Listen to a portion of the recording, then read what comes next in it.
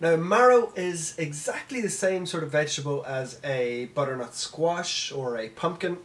It most commonly is grown and produced in the summer, so it's slightly softer and more tender. So when we're going to roast it, we're not actually going to roast it for as long as you would with the sort of harder, woodier pumpkin.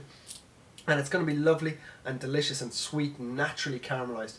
Now, first thing we want to do is sort of trim those ends away, and we're just using a very sharp knife. You can see now that we've got the flat base of the marrow, it's very, very controllable on the chopping board, so you can run your knife around the outside.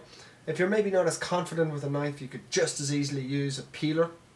And what we're going to do is just making incisions all the way down through the center, and what you'll see in the middle is there's kind of like a little bit of pulp and some sort of under-matured little small seeds. You could keep the seeds, and because they're sort of tender and very soft, you could just nearly eat them as they are.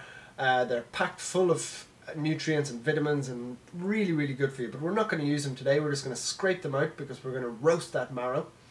Now, roast marrow works especially well if you're having need a side dish for a roast dinner, or you could even roast it and toss it through a salad. It makes a lovely little soft vegetable for a salad.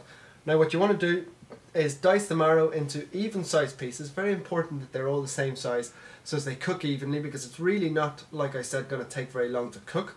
We're going to pop them into a tray and just drizzle a little bit of olive oil over those. We're also going to just season it up with a little bit of salt. Now, it's very important that we sort of toss those together, just a little shake so as they're all evenly coated with the salt and the oil. We're going to pop them into the oven.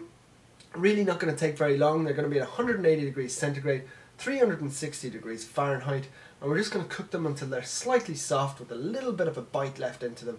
Going to be absolutely delicious. It's roast marrow.